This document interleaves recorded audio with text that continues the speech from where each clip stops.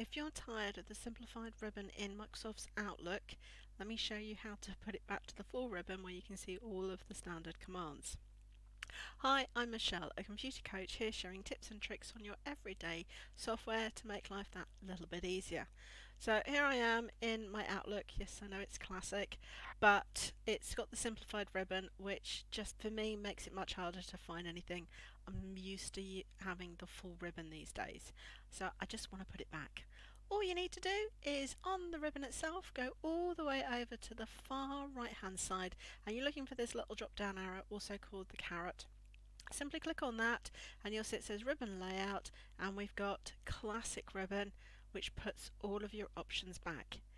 You can see that we've still got the caret, so if you really don't like it and you need to switch back, you can choose simplified again.